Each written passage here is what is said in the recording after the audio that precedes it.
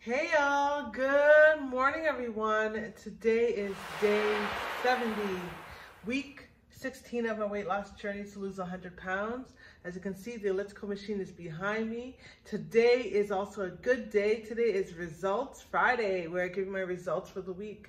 I got good news, guys. Yeah, I got good news. So this week, I finally lost weight. I'm so happy about that. I lost a total of 4.2 pounds this week, and I'm feeling pretty good. So that brings me to a total weight loss since I started this journey of 2 pounds. Why is it 2 pounds? It's because I had gained weight on top of my starting weight, and now I finally lost that weight plus started to lose weight. So with that said, it's 2 pounds in total since I started, and I'm feeling really good. So I hope you have a great day. I'll talk to you soon, and happy exercising.